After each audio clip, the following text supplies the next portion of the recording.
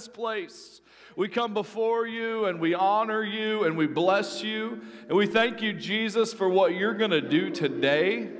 God, I pray that you would just begin to speak to each and every heart. God, that you would open our heart, our eyes, our mind to receive from you what you wish for us to receive and to be illuminated by the Spirit to your word. And everybody in the house said, amen and amen. Why don't you turn around and hug 3 people before you have a seat? Come on. Tell them you're glad to see them. It's a party. It's going to be a good day. Welcome to church. You made it. That's a big deal. That's good. That's good. What a loving family we are. I love it. I love it. Well, thank you so much for joining us today. This is going to be a beautiful Sunday. I'm so glad that you've chosen to start your week out right. Come on, you made it to church. And that's a big deal. Come on, you could have woke up in a hospital bed this morning, but you're here. Come on. I always have this exercise when I'm feeling a little doom and gloom and despair over my own life. I always think about how blessed I really am. You ever do that? How blessed I really am. You know, because the truth is we can get pretty short-sighted when things aren't going our way. Wish things were different. And listen, let me just tell you, everybody under the sound of my voice, we all have problems. Come on. We all have issues. There's not a single person in this building who woke up and didn't have something they needed to work on, whether it be at their job or at their house or in their family, whatever that looks like. We all, and what happens is we can get really short-sighted on problems, and problems that really aren't that big can feel really big because our perspective is so close. And the reality is that sometimes we have to take a step back and we have to say, you know what? I need to look at how blessed I really am. David did this throughout the Psalms, right? He would talk to God, and he would kind of complain, and he would be like, Lord, I just wish you'd deal with my enemies. One of my favorite Psalms is when David's like, God, just break their teeth. Like, I don't know whatever you want to do, like, just break their teeth. And if you're having dental issues and you're in here, somebody's praying for you. I don't know. But then he would go from there to where then he would kind of transition and be like, but Lord, you are higher than all things and good. And he would bless the Lord. And sometimes we have to do that. And so when we show up in a place like this is really a place where we get to celebrate. Come on. This is a place where we don't have to bring our issues. Come on, we don't have to bring our problems in here. Even though they do come with us, we can leave those at the door because this is a place where we get to gather and celebrate the goodness of God on our lives. Come on. It's a good place to be. And I always say it this way, we like to celebrate what we anticipate. And what that means is like there is an anticipation. Scripture talks about it. There's an anticipation. The whole earth groans for the coming of the Lord. Well, we get to show up in a place like this where we are anticipating a move of God every single week. Come on. We believe it's going to happen. And so what we're doing is we're just banging our drum. Come on. Listen, if I can't find anything to celebrate, I can celebrate that I'm still breathing. Pastor John, how many of y'all enjoyed Pastor John last week? Wasn't that great? Come on, yeah, I'll let him know. Yeah, he did an incredible job, but he made a statement that really struck a lot of people in their heart, and he said, if you're still breathing, God's not done with you yet. And even if all I have is my breath, come on, I can celebrate. Now, that was free preaching, just so you know. I didn't even plan on doing that, so that was a free one to you. We're gonna go ahead and get started in our service. I have a video I want you to watch, and so just hang tight, check out this video, and then we'll transition to our next part. I was excited. I volunteered to go into the military. I was gung-ho, 19-year-old kid, wanted to serve my country.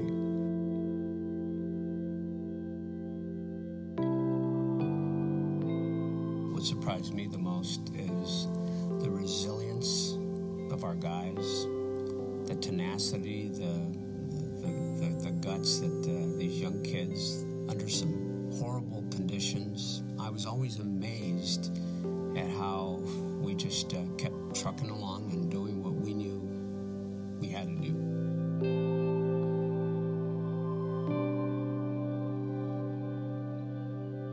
God had been so great to me. He got me through some severe combat things. I mean, rockets flying over you and bullets and things of that nature. You know, a lot of my friends, they didn't come back. The agreement that we made with the NATO alliance is that we're not bringing any Bibles, any crucifixes, anything like that. We can't bring anything of religious Christianity into Saudi Arabia and Kuwait. He said, but I'm going to allow you to bring your Bible because I know your background and I feel you're sincere. So we started having church services. Then the next week we had a service, and then another service and another service. And a couple of days before the ground war, I was having a service at the Kuwait border, and we had 2,500 people at this service. They said it's the largest Christian service recorded in the history of Saudi Arabia. We had Saudis, Kuwaitis, different countries were in the service. They showed it on CNN. My dad saw me on TV.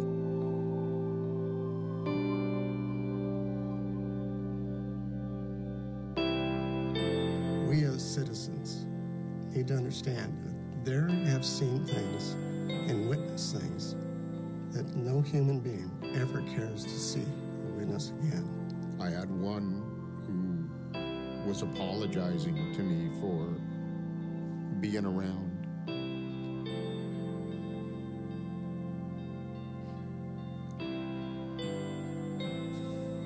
When a mortar round exploded, and he's apologizing to me. And he's saying, I'm sorry, sir. I'll do better next time. When I get better, I'll come back. I'll make you proud. And I told him, I am proud. And he died just minutes later.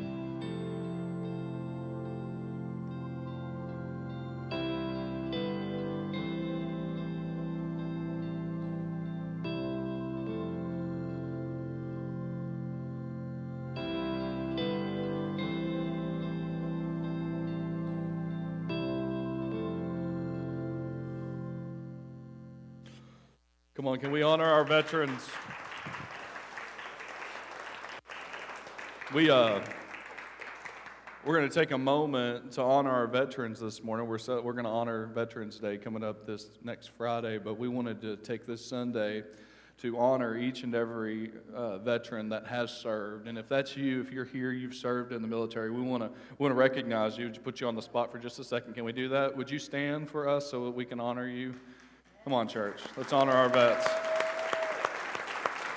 We're thankful for your service. It's an honorable thing. Thank you so much.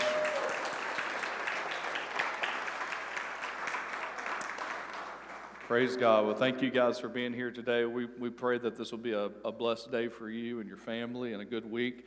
I'm excited about this service. Let me kind of just throw this out there. I don't know this. I think I have ADHD. I'm not sure. Because all week I've been thinking about next week's message, not this week's message. And I'm really having a hard time not preaching next week's message today. But we've got this message prepared, and I feel like this is what the Lord wants me to preach, and so that's what we're going to do. But I will say this. If you are a person who feels like you struggle every single day with an issue that you just cannot get over, like it's something that you struggle with on the daily, you don't want to miss next week. I promise you, you do not want to miss next week. It's going to be an incredible, incredible message. But today's message is just as good. We're in a sermon series called I Love My Church. And how many in here you love your church? Come on, you just love your church. Yeah. If you're here today, and I saw some new faces, aren't we excited about our new faces? Come on, we're so glad you joined us. We honor you.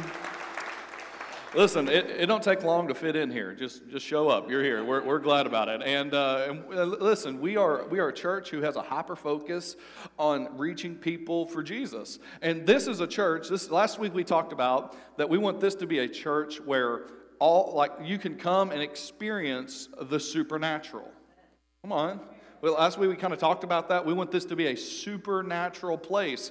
And this week we're going to kind of talk about something that I feel like everybody in here absolutely like you love, okay? You talk about it. And everyone in here, everybody here loves some kind of music. How many people in here, you've got some kind of music?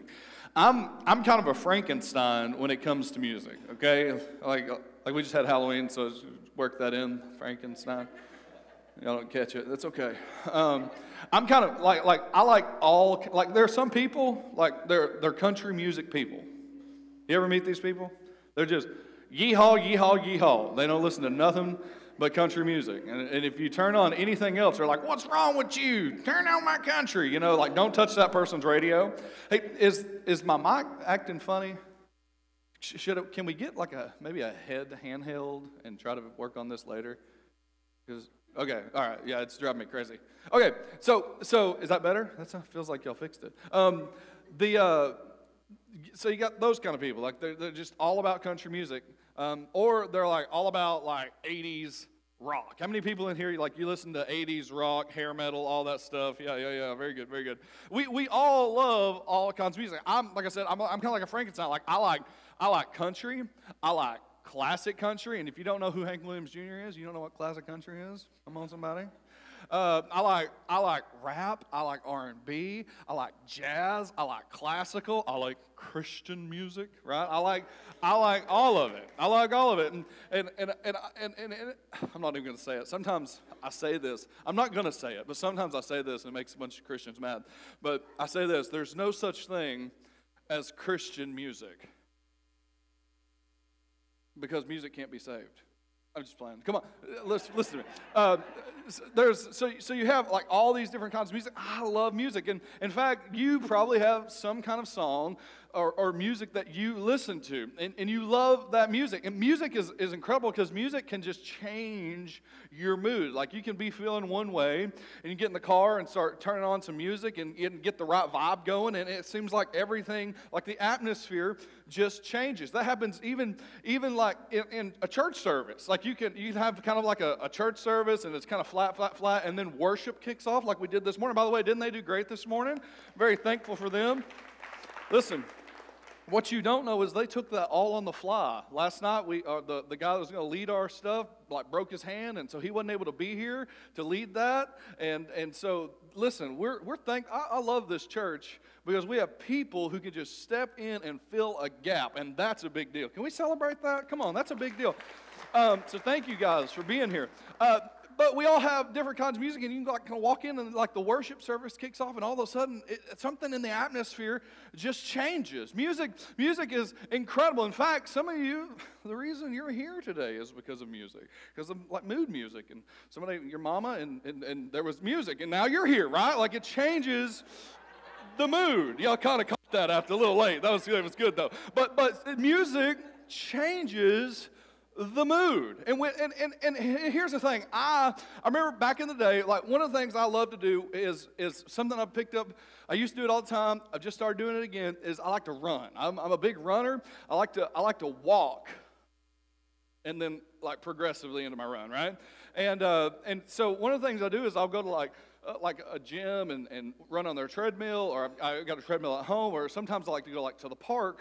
And I remember when we first started working out, like I'm talking back in the day, okay? Like I remember one Christmas, I was like in 5th grade. My parents bought us like we got up, Christmas morning. We're expecting just tons of presents under the tree, and we get up, and all there is a square, long cardboard box. And I was like, "Is this it?" And they were like, "Yeah, it's a together gift for you and your brother." And there was nothing else, legitimately nothing else. And we opened it up, and it was a weight bar, 45-pound weight bar. And they bought us a weight set for Christmas. Worst Christmas gift ever, just so you know. Mom, if you're listening to this, what were you thinking? But it was, and one of the things we like to do is when we would work out is we would listen to like a boom box. Y'all remember boom box or jam box? Y'all remember one of those? And we would like listen to the music on the radio while we worked out. And I love good, like, driving music when I work out. I like it to hit hard because I feel like I get a better workout when I do it. In fact, when I go, like, to the park, or when I used to go to the gym in my last town I kind of lived in, I'd go to the gym, and people would come up to me, and they'd be like, Pastor, can we talk? And I would be like, no, we cannot talk, because I'm focused. People always thought I was really mad. I'm not mad. I'm just focused because I'm in the zone, and I'm trying to get this workout done. And we all love different kinds of music. And how many of y'all, when you like grew up, you had to listen to music on the radio, and that was kind of like you had the 8-track player. Y'all remember the 8-track? Come on, yeah, you got some, yeah, good. Some of y'all are like, I don't want to raise my hand, but yeah. Well, how many of y'all remember this? How many in here had one of these? The Sony Walkman. Yeah. You remember the one with the orange ear pads? Come on, right there. Y'all remember that one? That's a stereotype, yeah. But they invented a personal music device, and you could listen to this. And what I loved about one of these is I love being able to put my headphones in. And here's the deal. Did you know, this is a trick, I'm going to share something with you. Like if you got to go to the store and you're feeling a little introverted, you can take some headphones. You ain't even got to plug them in. You just put them in your ear. Nobody will bother you. I'm serious. And so, listen, I love this invention right here. But here's the thing. How many of y'all know, like you got this, and if you had the Walkman, like you were it kind of had some status with it. Like this was a big deal. And like if you walked into the gym with those orange headphones on, people were like, oh man, look at that guy, look at that girl. They're serious about what they're doing. You know what I'm saying? Like this is, wow, they must really be interested. And then after the Sony Walkman, they came out with CDs. Y'all remember CDs? And so they had the CD player. This is the one I had, RCA. How many of you had a CD player like this? And you had a CD player, but you remember when they first came out? They sucked. Why? Anybody know? Anybody? They skipped. Like you'd be like trying to run, and it was terrible, all right? And if you had a CD player, and then they fixed the CD player thing because it was kind of like, it was skipped, and then they fixed it, and then that was kind of the status. Like if you had a CD player, man, you were moving on to something better. And if you still had a Walkman, people would be like, you're still wearing a Walkman? I got a CD player, right? And then after the CD player, they came out with this. This is an iPod. This is the first iPod. How many had the first iPod? Yeah. You could fit 1,000 songs onto this iPod, right? Like this was a big deal. In fact, you could put 1,000 songs on this, and it was like everybody had to have one, and it was the thing to have. And so once they came out with this, like if you were still wearing the Walkman or you still had the CD player, everybody was kind of like, what is wrong with you? Now, here's the deal. If you still have one of these today, you're a collector. Can we be honest? Like you're like this is really not good enough because the world has offered us something better to have, right? Like what we used to have when we first got it, like when we first got the Walkman, that was awesome. Like you thought, man, this is enough. I'm happy with this. And the CDs came out, and all of a sudden the Walkman wasn't good enough, and you needed something better, and so you got the CD player, and then that one wasn't good enough because it skipped, and so you got the anti-skip CD player, right? I remember having one of those, and I got the anti-skip one, and I was so excited because when I'd ride home on the bus, I could listen to my Wow 1999 Jesus Freak CD. Anybody had that one? Come on, Wow 1999. What would people do if they knew I was Jesus Freak? And instead of skipping the whole way home on that bumpy bus ride, I could just listen all the way home, man. I thought it was the coolest thing. And then they came out with these, and all of a sudden, my CD player wasn't good enough.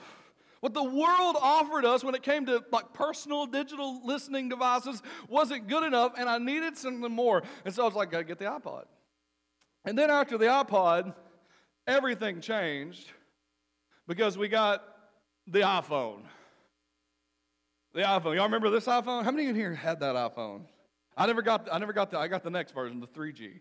And we've all kind of switched to this. Like if you love Jesus and you have an iPhone. Some people have an Android and they need to get saved. That's okay. We love you still.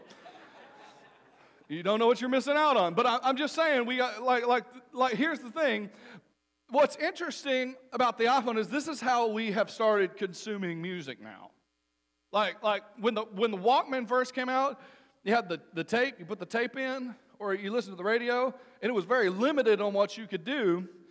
And then compared to something like this, you would never go back to the Walkman because the Walkman is no longer good enough, even though one day that was what everyone had to have. And now what we have is the iPhone. And you can download a song in like 3 seconds on one of these bad boys. But here's the interesting. I looked it up, and from the sources I could find, since the first iPhone came out, okay, the first iPhone came out, there was 34 different versions of the iPhone since the first one came out, right? And so the next one we have is, I'm always losing mine, right here. I got this one. It's not the newest version, but I listen to my music on this, and it is good enough until the new one comes out. Right? How many in here you're like, I got to get the new iPhone? Like you're that person. Like as soon as it goes out, yeah. You're like, I got to get it. It's the iPhone. Well, here's the thing. I think sometimes we all do this. Like this is like with music and personal listening devices, but we all do this in our lives. Like when we get something and we're really excited about it. It's like the new thing. And everybody is going to get it. And then you see your friend has the newer model. Let's talk about it, right? Like your house. Like when you first got your house, you loved your house. You were excited about your house until you went over to your friend's house. Or I have a story about a TV. One time my wife went out and bought me a big TV. I was so proud of my big TV. It was a big TV. It was so exciting. We had just got married. I got a big TV. It was only like 42 inches, but I was like, to me, it was a big TV. I was like, look at this. Look how thin it is. And then I went over to my buddy's house, and he had like a 70-inch. And his was even thinner than my TV. And all of a sudden, I went home, and I was watching my TV, and I was like, can't even really, like, this ain't even good enough. Like it's not good enough. Y'all ever been there? Like, we do that with, like your car. Like, when you first got your car, my goodness, it was the best car. You loved your car. No better air conditioner than your car. No better radio listening than your car. It was the biggest, safest car. And then you saw the newer model. Come on. And you're like, I got to get that newer model. And we all do this. But I think what happens is we also do this in our walk with Jesus. Is because where we start out at one place in our relationship with Him, and it's not really Him who makes us not feel good enough, but it's other people. Can we be honest? Other people. And if you want to find out, just to ask somebody, hey, am I good enough? They'll let you know. I promise you. There's somebody will let you know that you're not, okay? And it's not really Him, but it's sometimes it's other people who make us feel like we're not good enough. And so today, I want to talk about being good enough. That at one time, you were on fire in your relationship with Jesus. At one time, you had a ministry plan. At one time, you had a vision on what God wanted to do with your life. At one time, and at the time, that was exciting. That was fun. That was the thing. But then it stopped feeling new. And what often happens is when our relationship with Jesus no longer feels new, we think there's something wrong with us. And we get maturity, come on, we get maturity confused with something being wrong. Come on. And so today I want to talk to you about now here's the thing. If you have you're a Bible history guy or you have any kind of Bible background, you're gonna recognize the guy that we're gonna talk about today. And his name is the rich young ruler. How many have heard this story? I'm excited about preaching this scripture to you because I've never seen it. Some things that the Lord pointed out that I've never seen. And I want to share that with you today. So can we pray real quick and kind of just hone our minds in? Father, right now in the name of Jesus, I pray that you would speak to each and every one of us. God, help me preach this message fast so we're not here till 12 o'clock. In Jesus' name, and everybody said, amen. All right, cool. As Jesus, listen to this. I kind of lost you there. As Jesus was starting out on his way to Jerusalem, would you listen to this? A man came running up to him. This guy's like jogging, right? Knelt down and asked, good teacher, what must I do to inherit eternal life. Now, let me ask you a question. You ever met somebody that's putting on a show? In fact, let me just go a little further. Did you know we can put on a show at church? Right? Like for example, let me talk about this real quick. Let's talk about hand raising.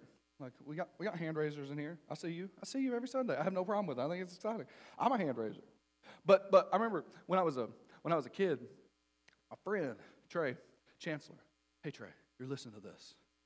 Hey, he's my best friend growing up.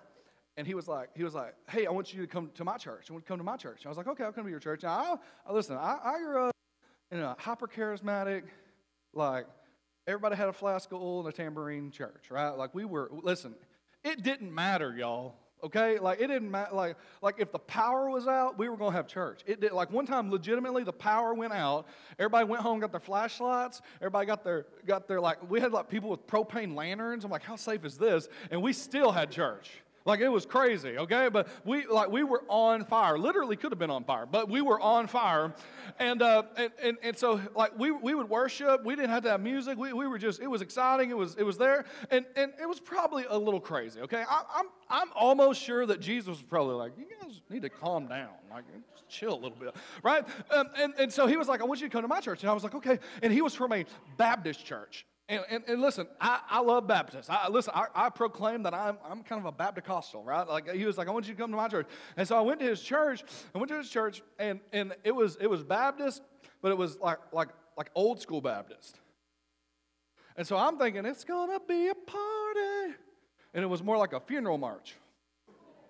Like I remember they started singing, everybody's singing, and I started feeling the Spirit. And I was going to raise my hand. All of a sudden, I felt somebody grab my arm, pull my hand down. I was like, well, this is the Holy Spirit. And I put my hand up. And it was my friend. He was like, dude, don't do that. I was like, why not? Yeah, y'all remember, y'all been to these churches, right? Like, you got the person that does the one arm, and then you got the person that does the two arm, then you got the kind of person that carries the TV. Y'all have seen these, right? Like, just carrying the TV, just keep it right there. But you got the hand raiser. And here's the thing, sometimes we may be able to raise our hands, but our hands aren't connected to what's really happening in our heart, because we can show up at church and just put on a show, because it's just about being seen sometimes. And this is what this guy was doing. He ran up to him and he said, "Good teacher." Another version of it said, he said, "Master" or "Lord, what must I do to inherit eternal life?" And here's the thing. This guy, like, on the outside, everybody looked at him and thought, you know what, he has everything.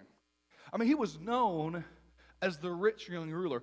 I mean, he was the guy that, like, if anybody was close to God, man, it had to be this guy, because, I mean, look at all his wealth. And yet, even though he had all these things, even though he had the newest iPhone, it still wasn't enough. And so he comes running up to Jesus, and he's putting on a show. Have you ever met somebody putting on, like, just a show? Like, they show up, you know, maybe a sporting event, or I'm trying to think of I got a good one. Ladies, how many ladies in here over the past, like, 2016, like right around 2019, and it's kind of gone down, you know, like, what's he talking about? The evolution of the eyebrows. I'm going to get in trouble, ain't I? Like eyebrows. Let me tell you something, ladies. This is a true story. I'm just going to tell you. Like, or like my mom, she's really big into the eyelashes. Like the eyelashes, you know, super glue them onto your eyelids. I'm like, oh my God. Like that, like that's super glue. That's what that is. That's super glue. But let me focus here. You know why you do that, ladies? You don't do it for us, because guys don't care. Like let me just kind of help you. I've never met a guy who's like I walked up to him, he got married or whatever, he's dating a new girl. I'm like, hey bro, how'd you meet her? Like, how'd y'all get together? It's like, man, she walked by and my eyebrows were on fleek. I thought, I gotta get with her. Look at them eyebrows. Never happened. Never happened in the history of all mankind. And like now here's the thing. We would notice, like, go ahead and do it. I don't have a problem with it. But like we would notice if you were missing one, right? We were like, what's wrong with you? Or if you didn't have any, have y'all seen the picture of people with no eyebrows? That is scary. Thank God for eyebrows. We'd be some weird looking folk. But here's the thing. You don't do that. You don't do that for the guys in your life. You do that for the ladies. So you can be like, oh my God, look at your eyebrows. They're so pretty, right? And here's the thing. It's putting on a show, and we all do it. We all put on a show. And the issue that kind of crops up in our lives is when we get too busy putting on a show. Y'all remember the air guy, the guy was kind of the Holy, when we did the Holy Spirit thing? You know those advertisement men they put outside of stores and they're just like all over the place, you know. Sometimes we can be like that, but it's not connected to our heart.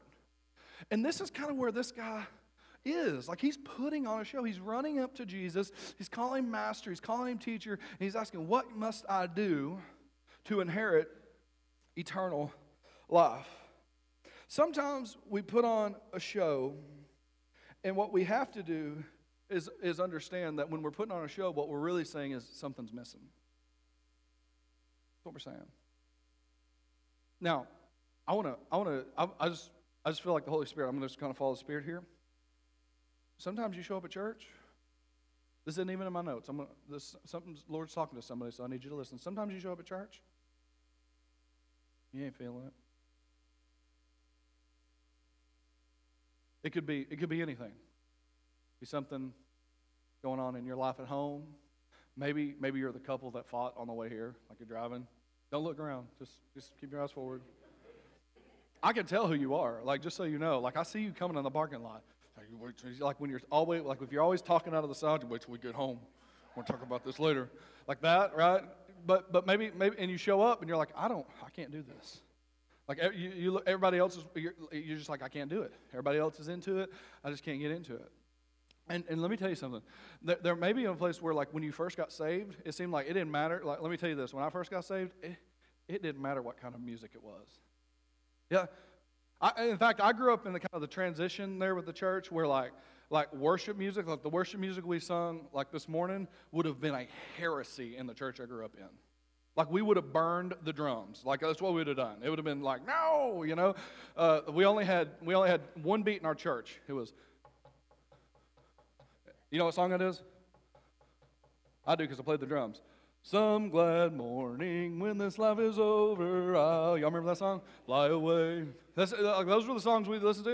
And if you'd have brought some of that in, but I remember when I first got saved, I had my 1999 Wow disc, and I was kind of like worshiping Jesus with that. But then I would walk into our church service where we would be singing songs from the 1800s, and let me tell you something, I would worship to that. It didn't matter, because my heart was connected not to the music, but to the one the music was about. Come on. And I think sometimes what happens is when we feel like, man, I just can't feel this, I can't sense this, something must be wrong with me. And let me tell you something. Oftentimes, it's not that there's something wrong with you, there's something going right with you. That sometimes God will allow you to get to a place where you don't feel the doodads, where you walk in and you have a very surreal look at what's going on around you, and it's called maturity. And listen, it doesn't mean you should run. It means you should press forward, because once you get to that next level in Him, and let me just tell you, sometimes God will let you kind of walk through that dry season because He's going to show you another level of who He is and who He can be to you. And so I just want to share that with you. Don't give up. Like, if you're showing up, and listen, maybe it's somebody, maybe it's me. You're like, I just can't get behind this preacher. Listen, I'm not the one that saved you.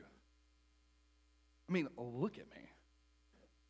Serious, right? Like, don't miss out on what God's wanting to do in your life because of someone else, or because of something else, or because of that fear you're walking in, or maybe it's that bill due, or maybe it's a sickness diagnosis. Don't let that stand between you and your connection with God. Okay, I just wanted to share that. I had no idea where we were going. Okay, so he walks up and he says, "Teacher, what must I do to inherit eternal life?" And then Jesus kind of says this. He says, "Why do you call me good?" Jesus asks, "Only God is truly good." And what he's saying here is like, you're going to call me good? You're calling me God? That's what you're trying to say? You're calling me God? You think you can follow me? You want to follow me? You're going to call me? You really want eternal life? And then he just kind of left it alone, and then he says this. But to answer your question, you know the commandments. Now, this is interesting. I love this. To answer your question, you know the commandments. You must not murder. You must not commit adultery. You must not steal. You must not testify falsely. You must not cheat anyone. And you should honor your father and mother. Now, when Jesus said these words, he said this about the commandments. Everybody in the room, everybody in the crowd, even the rich young ruler, his mind went back to Moses when he was on the mountain with God. Now, this is not a trick question, so don't freak out. How many, I want you to listen to me, this is fascinating. How many commandments did, like the original commandments, how many did God give Moses? How many? 10. That's right. Not a trick question, but yet, when we read this, Jesus only mentions 6. He only mentions 6. You must not murder. You must not commit adultery. You must not steal. You must not testify falsely. You must not cheat anyone. Honor your father and mother. And so if the rich young ruler is like, he's got his 10 commandment notepad, he's like, okay, I got that one. I got that one. I got that one. I got that one. But wait. What about the other 4? And so I did some studying on this, and I want you to listen to this. It's incredible. The first 4 commandments that God gave the children of Israel have to do with our relationship with God. The last 6 have to do with our relationship with each other, which tells me that if we're going to be a church that people love, then we have to take the commandment of loving others seriously because Jesus did. Come on. Listen, Jesus took it seriously. He said, you want to have eternal life? Start by loving your neighbor. Start by loving each other. And listen to this. We're working on it. There it is. Teacher. Oh, I love this part. Teacher, the man replied, I have obeyed all these commandments. Since when? I was young. Now, hold on a second. Let me kind of just ask, let's just like a real question this morning. Can we do that? How many of y'all really believe this guy? Like he's obeyed all these commandments. Like in other words, I'm perfect. Look how blessed I am. Look at my new Sony Walkman, right? Like this, look how good I have it. And because I have these things and because I'm so blessed, I must be doing something right. And I've kept all these commandments. How many of y'all know he didn't really keep all these commandments? Come on. Did he? Yes or no? And neither do we. Neither do we. In fact, none of us in here have been able to keep all the commandments. I mean, I ain't never murdered nobody, Pastor Zach. What are you talking about? I mean, come on. Well, let's talk about these commandments. Can we do that real quick? Let's go back to my last slide. Let's look at this. You must not murder. Anybody in here ever do that? Like, seriously? We just need to know? No? Okay, good. I was at a nervous point. Everybody's like, we love you. Like, hey, Jesus redeems, but that's scary. You must not murder. But yet, Jesus in the Sermon on the Mount said that if you hate somebody, it's just like you murdered them. You ever listen to this. This is difficult. And here's the thing. You got to ask the question, why was Jesus so serious about this love each other's thing?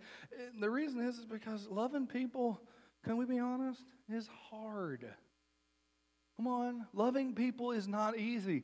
People, listen, I promise you, if you haven't met anybody, and by the way, if you're the person like, I love everybody, you are the person for everyone else. Just say that's how that works, right? Like, oh, I can't think of one person that I hate. Well, that's because it's you. Look in the mirror. Here's my point. Like all of us struggle with loving people. In fact, I'll tell you this story. I wouldn't plan on telling this. I won't mention the name of the store. I won't give. But one of the things, I have a pet peeve. Okay, my pet peeve, this is like my therapy session. My pet peeve is like when I go to like a store and there's like 50 million checkouts and like 2 running. And then, like, the self-checkouts, I love self-checkout. Like, the people that complain about self-checkout, you're crazy. Like, you don't have to talk to Mama while you check out your groceries. Like, it's the best thing in the world.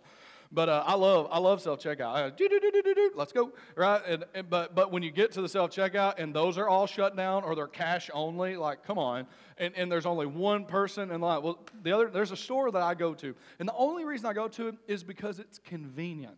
And every time I go to this store, there is a line that it takes me 15 minutes or 20 minutes just to get through the line, right? Like, I get all my groceries, and I'm waiting in line. And the reason I'm waiting so long is because this lady, the checkout lady, is taking forever. She wants to talk about everybody's mama. Everybody says, and then on top of it, this is what, like, y'all know, like, the card, like, you get the card, the membership card, and you, like, get your discount and stuff, like, and they put it on the keychain, and, you know, like, it started out with CVS, and then it was K. Roger, that's Kroger, and then, like, you got the card, and it gives you, like, discounts, and you add up points and get fuel points with it. How many of y'all got some of those? You got more of those on your key ring than you do keys. And here's the thing, I don't do it. I just don't. I don't do it. Like, every time they ask me, you going to get your card? Nope. Well, you can save money. You know what I can save? Time. That's what I'm trying to do. Won't you ring me up so I can get out of here? This is what I'm trying to do. Like, shut up and let's move. And so here's the reason the line's always so long is because she's talking about all this. And then she drops the, would you like your card? And every time, like, the people are like, no. And you can tell it, like, on everybody's face, like, good Lord, get someone else out here. No, I don't want one. And she's, like, goes into a sales pitch, like, pulling out graphs and charts. And, like, we're just trying to buy stuff. Take our money, please, you know? And so the other day, I went to the store. I'm waiting in line, and I'm in a hurry. Like, I should have just went somewhere else in a hurry, and there was no line. Her lane was open. I should have known better, right? Like, she's the lady, like, when you walk up and you, like, listen, there could be a line at the other cashier. You go wait in line, right? Because you know it's going to take you longer to get through her empty line than it is the whole line. And so I get up to her, and listen, I've had this conversation with her over and over, and it's an argument at this point. It's an argument. It's like, I will go, you got your card yet? No. You don't got your card? Well, you should have your card. I'm like, when are you going to go see a plastic surgeon? You know, I didn't say that. I'm just saying, I thought it, and I was like, I don't want the card. Please take my money and check out. And the point is that some people are just harder to love. And so when Jesus says, look, if you want to inherit eternal life, you want to know what it means to experience a life, listen, a life that's good enough, come on, or that is more than you could ever ask for or imagine, you got to start by loving others. And that's why Jesus starts out here, you must not murder. And as we talked about in the Sermon on the Mount, Jesus said if you commit murder, if you hate somebody, it's like you just committed murder. Here's why. Because what the law required, grace required that much more. Hear me. What the original law required, like you must not murder, and people could not murder, they may not kill anybody, but they were killing people in their heart and in their minds by how they were treating them. And then Jesus came and applied grace, and grace required that much more. What do you mean, Pastor Zach? Well, before the law, you could slaughter a lamb, you could sacrifice a lamb, and that would cover your sins into the next year. Grace required that much more, that the Son of God came down, and it had to be a sacrifice bigger than just a lamb in the field. It was the Lamb of God, and grace required more. And so, listen, as we follow Jesus and in our relationship with Jesus, when we look at these commandments, we have to understand that grace always requires more of us, and it happens in relationship. So, let's talk about this next one. This is going to be fun. You must not commit adultery. Now, I'm not going to ask anyone in here if you've committed adultery. And by the way, can we all just be honest? Like this adultery, it doesn't just happen by accident. Like you weren't just walking down the road with somebody of the opposite sex and you tripped and she tripped and look, we had sex. We didn't know what happened. It was an accident. Like that's never happened. Like it was intentional. But Jesus on the Sermon on the Mount, you know what he said? If you look at a woman or if you look at somebody, just look and lust at them, it's as if you have committed adultery because grace always requires much more. And one time I was preaching a message like this, and I asked the guys in the room, like, guys, come on, isn't it hard? And none of them had my back, and I looked like a weirdo up here. But come on, guys, can we all admit that this is something, like you've heard of bouncing your eyes, and in our culture, in the world we live in today, guys, we have to watch our eyes. Come on, how many would say yes? You're right. Come on, I'm honest this morning, Pastor. And let me tell you something. You've got to watch your eyes, and grace requires that even if we look at somebody, it requires that much more. I'm going to make it really awkward in here. Well, I never committed adultery, and I don't. Let's talk about porn. It's quiet in here. I wonder why. Here's the thing.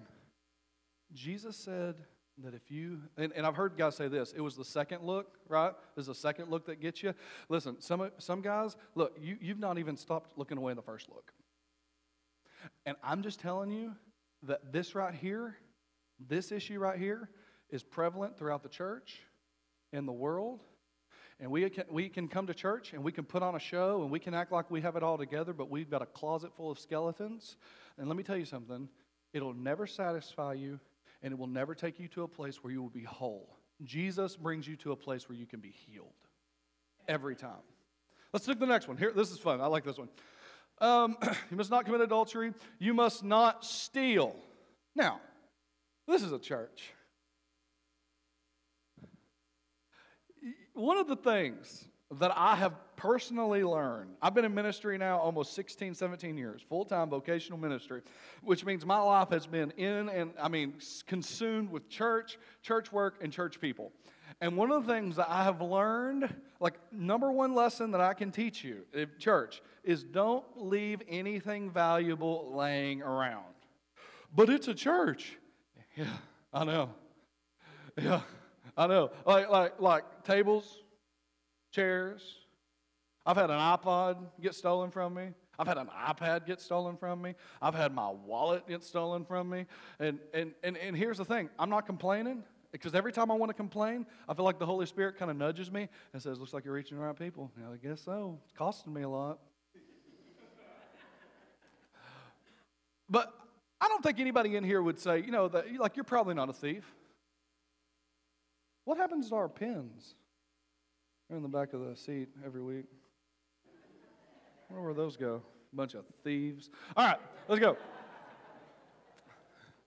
You must not testify falsely.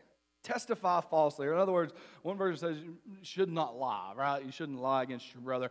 Now you're in here, and you're like, I don't lie, Pastor. I say it's something I struggle with. Well, okay, that's fine. Here's the thing. Let's say this morning, I've got a table and a scale. A table and a scale. And I said this. I kind of made this promise. I said, what we're going to do is everybody's going to come up here, and they're going to lay their driver's license on the table and then step on the scale. And if the weight on the driver's license is the same as the weight on the scale, I will give you $1,000. The truth is, I'd walk out of here not owing anybody any money because we all lied. Come on, how many of y'all would be honest? Like, he did not tell the truth. Like, I didn't tell the truth. I'm just saying, I would love to have that job. Like, okay, ma'am, how much do you weigh? Okay, right, like that. But here's the thing: we all struggle in that area. Next one, you must not cheat anyone, honor your father and mother. And those last two, let me just tell you, that must not cheat anyone. In the original text, it says you must not covet. You must not want something that someone else has. You must not try to scheme in order to be able to obtain what they have. Another version of it says, don't covet another man's wife. Like, don't do any of that, right? Like, that's but the truth is, all of us, we looked at this, and then this last one is honor your father and your mother. We're going to clip this part out because I don't want my parents to hear this, but or my in-laws. But listen, I love my family. Don't get me wrong, I love my family. But how many when you get your own place, you're happy because mom and dad got to go home eventually, right? Let me just tell you, this is coming from probably a dark place in my heart. But the past 2 weeks, I've had my in-laws in my home for a week, and my parents in my home for a week.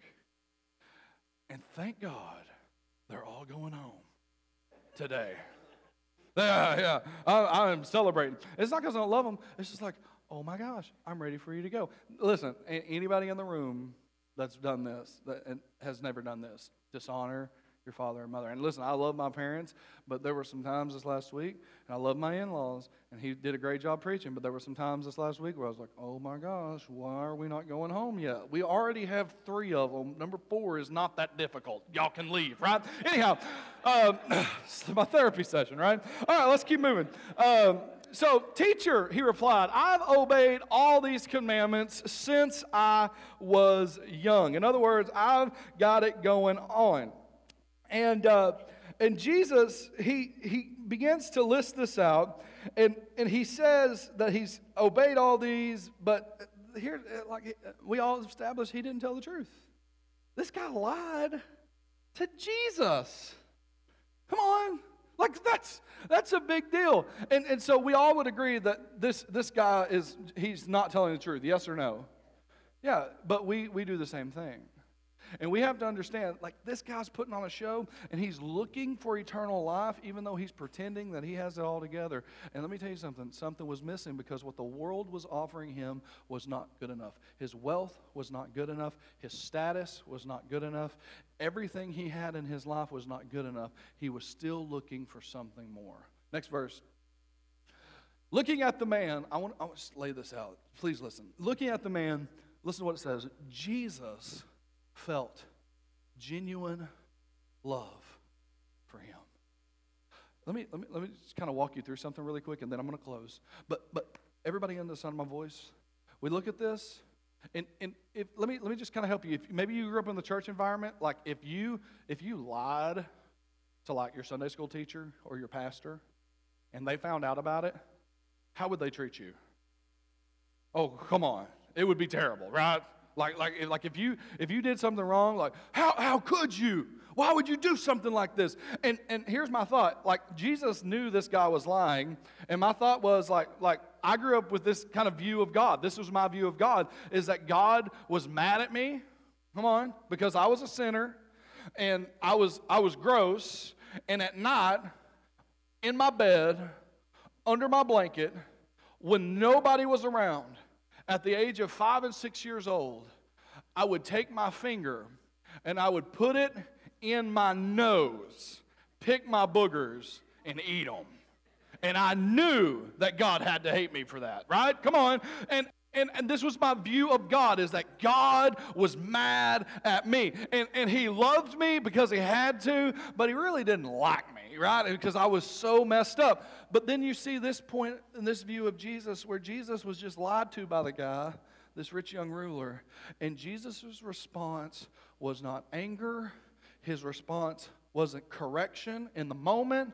His response was love.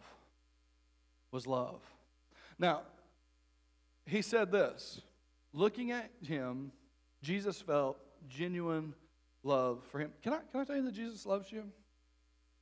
I think sometimes we forget to say that, like in church. But last night, I got to thinking about how, listen, Jesus, he does love you. And it doesn't matter what you've done. It doesn't matter what you did before you showed up. Can I tell you the reason you're here isn't by accident? Can I tell you that the reason you're here is because he loves you and he's drawn you to himself so that he can so that you could hear this message, that maybe you're unsatisfied with where you're at right now in your walk with God, or maybe right now you don't feel good enough. But can I tell you, it doesn't matter how you feel, because it's never been meant to be a walk of feeling. It's a walk of faith, and Jesus loves you as you are right now, where you are. And He takes you from where you are to where you need to be. He loves you. He loves you. He loves you. He loves you. But here comes... Everybody take a deep breath. This is kind of the hard part. You ready? This will be a little hard for us, okay? He says, there's still one thing you haven't done. Now, here's a question. Do you think there was just one thing this guy hasn't done? Like, he got all those other ones right? We've already established he was probably lying about that. So what was Jesus doing here? Well, I looked at it, and what I think Jesus was doing is what He does with every single one of us in our relationship with Him. He says, there's still one thing you haven't done. Go, sell your possessions, and give the money to the poor. Now, we know he was messed up. We know he had fallen in all these other areas, because we're all messed up, and we've all fallen in these other areas. And he's talking about this one thing where, like, look, there's one thing you haven't done. It's just one thing, one thing. Can I tell you, God, like Jesus, this is how He deals with you too, in your relationship with God.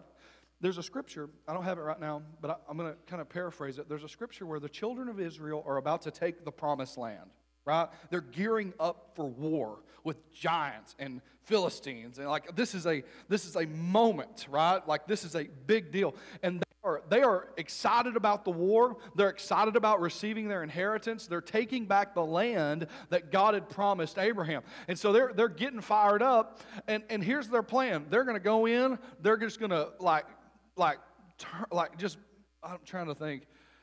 I don't know. They just went to war. What's the carpet bomb? That's it. Well, they're just going to go in and carpet bomb all those nations, go in there and take the land, and they're like fired up about it, right? And we were all this way. Y'all remember that? When when you first got saved, man, there wasn't anything going to stop you. You were excited, you were fired up, you were ready to take the land that God had promised you. It was exciting. But then maybe you're one of those that you tried, like, to do it all at once, to be perfect all at once, to get it done all at once. And when you tried to do it all at once, you fell flat on your face all at once, right? Come on, we've done this. I've seen people do this. I've done this. Where I'm like, I'm going to conquer, and I'm saved. I've got Jesus. I can do this. And then you find yourself tripped up and falling, because here's the thing. Jesus knows that we're limited in our abilities. And so in this scripture where the children of Israel are getting ready to take the land, God kind of comes in and He's like, listen, guys, I know you're excited. I know you want to take the land. But if I gave you all of these kingdoms all at once, it would destroy you. Not that you couldn't conquer it. And then He says this, but the wild animals and the beasts of the field would overtake you, because you're not ready to inherit everything that I've had promised. It's going to take time for you to get there. And this is what He said. I love this phrase. It's one of my favorite phrases in the Bible. He says, you're going to take the land, but you're going to take it little by little. You ever seen an inchworm? This is one of my favorite things to compare the scripture to, is because it's like our walk with Jesus oftentimes is like an inchworm. It's little by little. It's one step at a time. And Jesus knew that this young man had possessions. He knew that he didn't just have possessions had him. Come on. He didn't just have money had him. He didn't just have things had him. And so Jesus immediately deals with the number one thing that had His heart, because let me tell you something, Jesus, He's not just after your things. He's not just after trying to make you live a boring life and just muddle through. Listen, God has a huge plan for your life, and He's after your heart. And if there's anything between Him and your heart, He's going to deal with that thing first. And this is what He said. Little by little. I'll tell you this story. And when I was a kid, I had some issues growing up, and I won't get into all of it. God healed me. It was great. But when I was a kid, one of the things that I did terribly was I would shuffle my feet. when I would walk. My parents told me I would shuffle my feet. And the reason I would shuffle my feet, it would make this, I would literally wear the ends of my shoes out. And the reason I did is because I could not hear me shuffling my feet because I had hearing issues. And so when I would walk, I didn't realize that I was dragging my feet, but I would shuffle them. And so every morning, like at 7:30, my grandpa, Paul Sam, I'd meet him at his auto parts store right there in Ola, Arkansas, and we would walk to school. It was about a mile. He would walk me and my brother to school. And one day, he tells me, I was walking with him, and he kind of nudged me, and he really spoke up, and he was like, look, you're walking the wrong way, and we're going to figure it out this year. I'm like, okay, let's figure it out. He said, when you walk, don't shuffle and drag your feet. He said, walk like this, walk like this, walk like this. He said, go heel to toe, heel to toe, heel to toe. I was like, okay. So I got heel to toe. And I'm walking just like this, walking just like this, walking just like this. And I'm so focused on the walk, I wasn't paying attention to where I was going, and I ran right into the edge of a stop sign, split my head open. True story.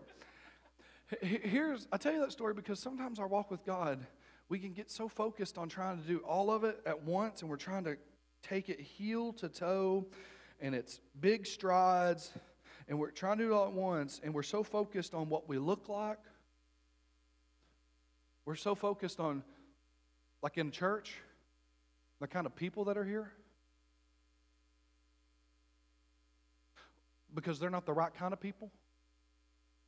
I remember one of the things that grieves my spirit. I still think of this. I was in a church. And we were winning. Listen, hundreds of teenagers to Jesus. Hundreds of families coming. The church was in revival. It was an incredible move of God. And I had this lady come to my office, and she was furious at me because we were loading kids on buses and bringing them to church, and they were getting saved. And listen, we're talking 400 or 500 students on Wednesday night, maybe even more in kids. It was a phenomenon. I had people out of state calling us, asking us, okay, what's the secret sauce? What are y'all doing? And I literally would just say, we're listening to God, and we're just doing what He says. And they'd be like, no, okay, I get that. That's a spiritual answer. What's the real answer? I'm like, bro, listen. We're just listening to God. We're just doing what He says. Scripture says that all we have to do is plant. All we have to do is water. He would create growth. And that's what we saw happen. And I had this lady, she was very religious, came into my office, and she was shaking with violence. And I made the statement. She was upset because of all the new people coming on Sunday, and their families were coming. And she made this statement. She's like, I just don't like it. And I said, I just had enough. And I said, listen, I don't see how you don't like it. Because, like, look at what God is doing. How could you not like? How on earth could you be saved and not be excited about seeing people come to Christ? Like, that makes no sense to me. And she made this statement, and when she made this statement, listen, the Holy Spirit in my heart was grieved. She said this, she said, but look at the kind of people they are. She shouted it and slammed my door on her way out. And oftentimes, if we're not careful, we'll get really religious, being concerned about the kind of people that are here, because we want to reach the higher echelon, and we want to be this kind of church, and we want to be the bougie church. And listen, let me tell you something. That ain't the kind of church we're going to be. Jesus said the poor will always be with you, not because poor people are always going to be around, but He said where I will be, that's where those who are looking will be found. We are going to be a church that reaches this community no matter what the cost. Come on, we're about lost people. That's what we're going to do. You know why? Because that's what Jesus did for you. But here's the problem. We get self-righteous. And this is where, listen, can we all just admit, this guy probably was a little self-righteous, right? Like, I've done all these commands. He's putting on a show. He's done all these great things. But let me talk. I read a book, and it said this. The book said that self-awareness is the greatest gift that a person can have.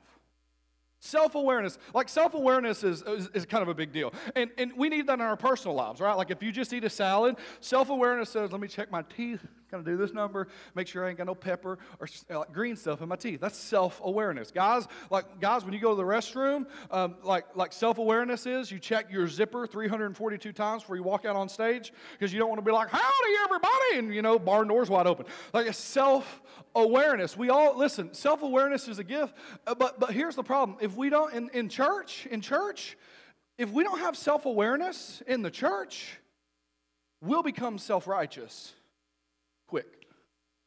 Self-awareness in the church is, I recognize that it is by the grace of God that I'm saved, and I'm no different than the drunk on the street, but yet for His grace. Come on. Or I'm no different than those kind of people, come on, that the church is reaching, because I recognize that I too have failed. Come on, self-awareness says I'm not good enough and I need Jesus to help me. I need Jesus to save me because I've failed. That's self-awareness in the church. But if we don't have self-awareness in the church, we'll be self-righteous. And we'll say things like, look at the kind of people they are.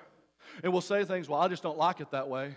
And we say things like, I'm not happy with these people who are coming, and I don't know anybody, and this makes me uncomfortable. But what in the world, when did we think that church was ever about us and not about what Jesus sent us as the church to do, which was to reach the lost with the gospel of Jesus? He still saves, He's still alive, and there's power in the church. Come on. That's what we do. I'm playing around too much. Let's keep going. He said, there's still one thing you haven't done.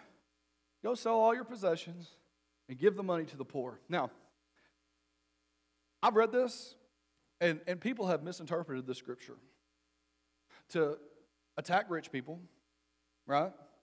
To attack people with money. And normally it's a college student, right? Because college students are all poor, right? Come on, let's be honest. And they'll always say, well, this means if you're rich, you're a sinner. But that's not what Jesus was saying at all.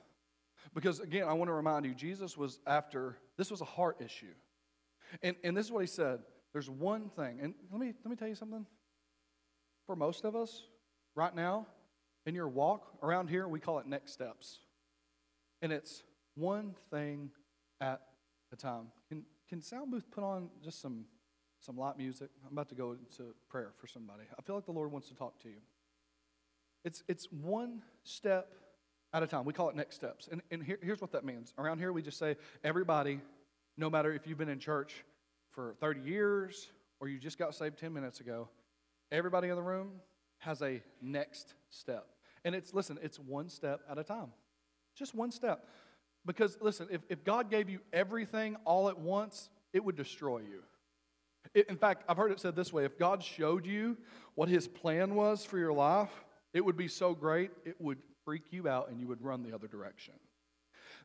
This is what He was telling this young man. There's one thing.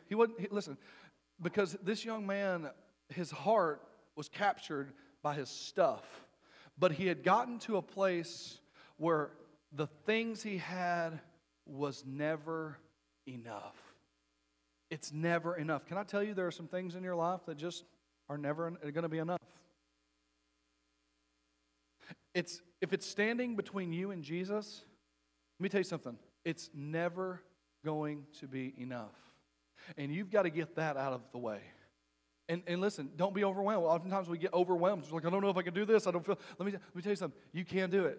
If He's dealing with you about it, He'll create a way for you to move around it.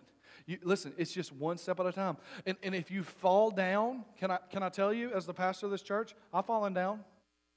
Good Lord, I fell down 2 or 3 times this week. Let me just help you. If you fall down, get back up. Well, I feel alone. You're not alone. You're in a church. Reach out to somebody. We're here for you. The problem is we think we can go it alone. And you know what? Maybe you're here today and you're like, good Lord, if anybody knew about that. Yeah, the thing that is a secret, whatever that is, if that's standing in your way, and this is how Jesus deals with us, because He'll say, hey, I want to talk about that right there. Like we get saved, and like, can we all be honest? Like eternal life rocks. Like that's a good thing, right? Like I don't think anybody in the room would be like, no, I'm good, I've got enough. Like no, everybody in the room, like I want eternal life. Yes, I want that. That's what I want. But here's the thing: as soon as you get eternal life and you get saved, then Jesus starts talking to you. I got a friend, he calls it the second yes. Like the first yes is eternal life. No problem, yes. But then there's the second yes. The second yes. Look, just trying to think of a way I could explain this week. And since we just had a newborn baby, Pastor Kara wasn't here. She's going to be back next week leading worship again. Y'all excited about getting Pastor Kara back? I'm so excited. I can't wait for you guys to meet our new baby. His name's Wilder Samuel Praise Kaufman. And he is, I'm telling you, he is just a blessing. But when we first got married, can I tell you, like, the first yes with Kara, like, do you want to marry Kara? Yes. Like, that's no problem. Like she's the sweetest person I've ever met. She's super kind. She's compassionate. She's hot. Like, yes, easy yes, right? Eternal life. Yeah, yes, no problem. But then she started talking to me about 3 years in about having these babies. Come on. I want to have a baby. I was like, I ain't got enough money for one of those. Because I didn't. I was in ministry. We were broke. I was making like $100 a week and working for 2 full-time jobs. Like, I couldn't do it. So there's no way. And she was like, I want to have a baby. I want to have a baby. And then one day, listen to this. The Holy Spirit started dealing with me, and my walk with Jesus started dealing with me about having another kid. I was like, Lord, I just don't see how it can happen. And the Holy Spirit spoke to me this. He said, you are denying Kara the calling that I've placed on her life to be a mother. And you need to get out of the way.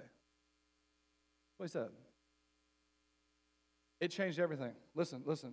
It was. I was afraid. Like when we found out we were pregnant with Hudson, I was afraid. But we said yes, and I didn't know how we were going to make it work.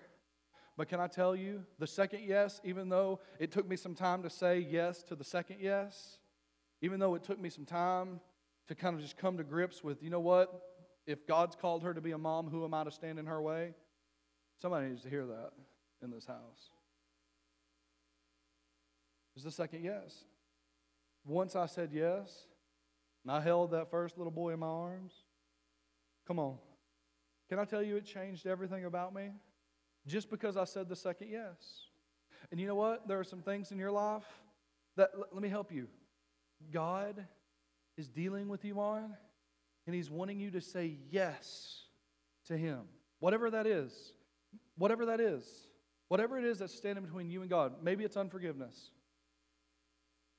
Remember that love people thing? That's a big deal to God. It's a big deal. He didn't even mention the other 4 because He wanted to deal with our hearts. We love people. Let me tell you something. You can't be forgiven. No one ever talks about this scripture, but it's true. You can't be forgiven unless you forgive. That's what Scripture says. We should, listen, some of y'all, you've got some things, some people in your life that you just need to let it go. Come on, Frozen. Let it go, let it go. Just let it go. Let me tell you something. Forgiveness, though, is hard. It's tricky because it's not a one-time, okay, I forgive them and move on. It's an everyday decision. It's an everyday decision. No, I've forgiven them. I've let that go. And when they come offering you another membership to their card, save money and not time, you just smile and say, no, thank you. Let me help you. Sin in our lives is the very same way. The first yes, forgive me of sin, yes. Then when God says, hey, I want to talk about that issue. I want to talk about how you act on the weekend. I want to talk about the places you go and the things you do. I want to talk about your money. I want to talk about your relationship with your family or with your coworkers. I want to talk about what you've said about your boss. Come on. And listen, oftentimes what we'll do is we'll try to kind of maneuver around this. Anybody ever do this? I know I need to deal with that, God, but this over here, this over here. And let me tell you something. This over here is never going to happen. Like, God will give you a vision for ministry in your life, but that will never happen until you deal with this right here. Whatever that is. Come on. Listen, are you giving up, like, in the moment, what could be more later because you're just not willing to deal with right now? Are you giving up this or that for this? God's asking for your second yes. And it's, you know what it is? It's just your next step.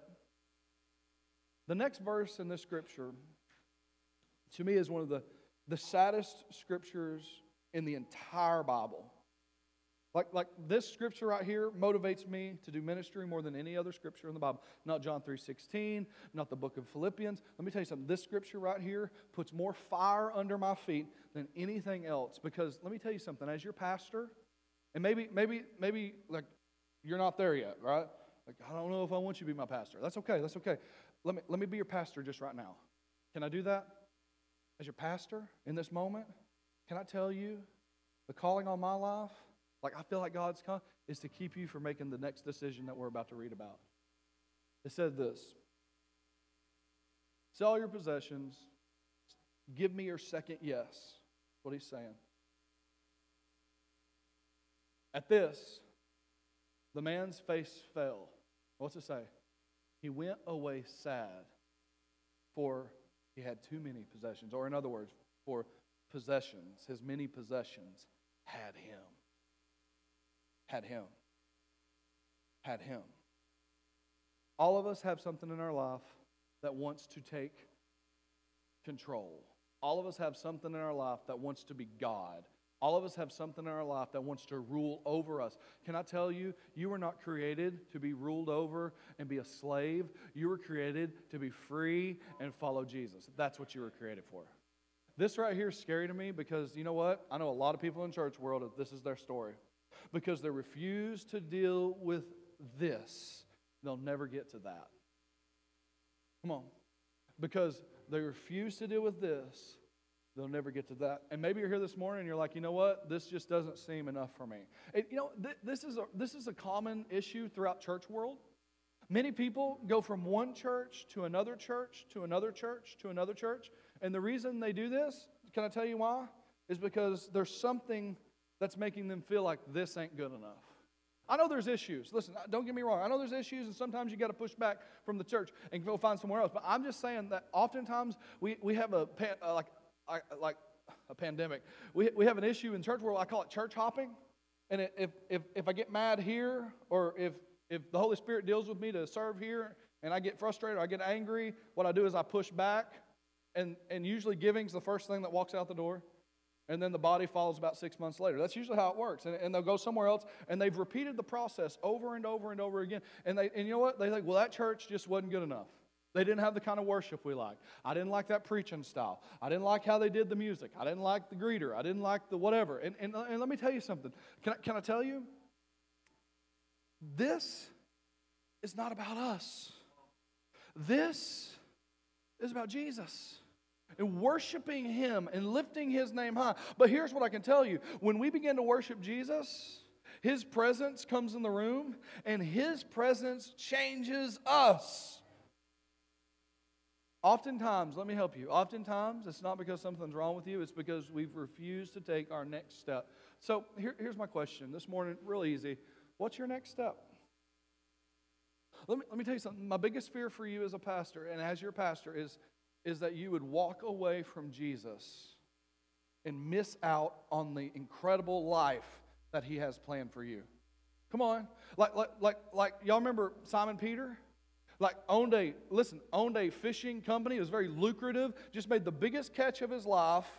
Was on cloud nine. Was about to he had everything he could ever want.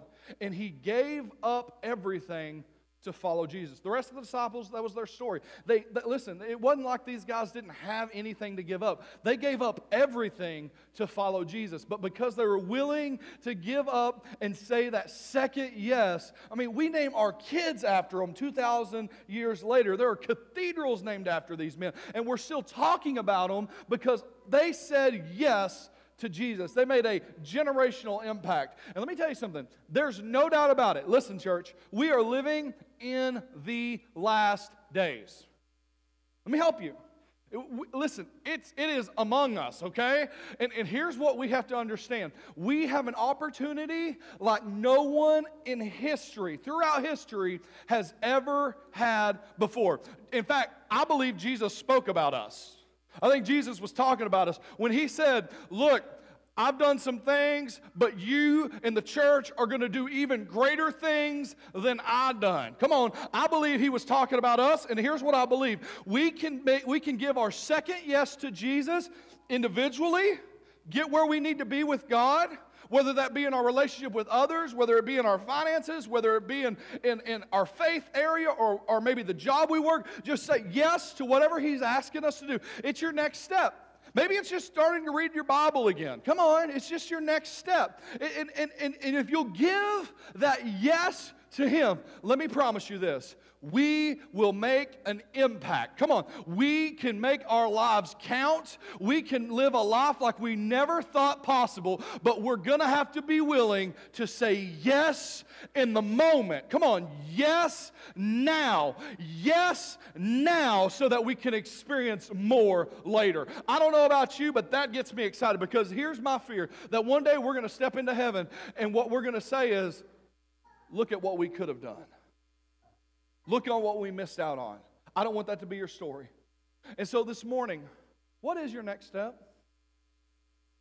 What's your next step? Every head bow, every eye closed. Here's what I want to do. If you're here this morning and you have a next step, and Jesus is putting His finger right on top of it. Here's what I want you to do.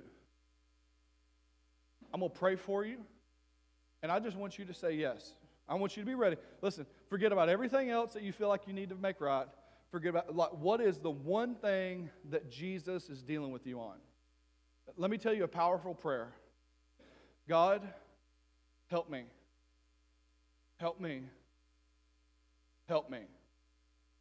Whatever it is, God, I need your help. I cannot do it in my own strength. Whatever it is, whatever the next step is. You know what? He may give you a name of somebody you need to forgive.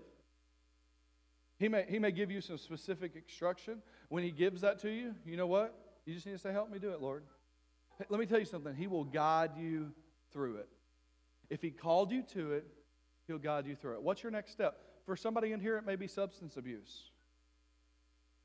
You can't go without it. You need it. You need it. You need it. Maybe it's not substance. Maybe it's an item. Maybe it's a phone. Maybe it's TV. Maybe it's something that's taking time, your time, and it's standing between you and Jesus. Whatever that looks like. Maybe it's a relationship. Maybe you're in a relationship and God's like, look, that ain't going to work. You got to do something different. That you can't be around that friend anymore. You got to put some distance there. Whatever that looks like this morning, I believe God wants to set so many people free. But you've got to be willing to give your second yes. Would you stand with me all over this room? I want to pray for you. Father, as we read this scripture in Mark 10:22, we read about this rich young ruler who we don't know his name, who could have been one of the disciples, missed out on an opportunity because he was afraid to say yes to you. Lord, in this moment, come on, every head bowed, every eye closed. In this moment, if you're here and you're ready to give your second yes, it's your second yes. It's, you know what, I'm going to make the move this week. I'm going to make the call today. I'm going to start making change. I'm going to confess some things. I'm going to stop trying to do it alone and go to somebody I can trust and say, look, I need help in this area. Let me tell you something. Asking for help is not a sign of weakness. It's a sign of incredible strength. It's a sign of incredible strength. We're not created to do alone. This is why church is so important. Come on. If you're here this morning and that's you, you're ready to say your second yes. Like you've been saved, but now it's time for a second yes. It's time to, you know what, I'm committed to doing my next step. If that's you, I just want you to hand up and right back down. Come on. Hand up, right back down. Hand up, right back down. Hand up, right back down. Come on. Let me pray for you. Father, right now, there are those of us who are here today.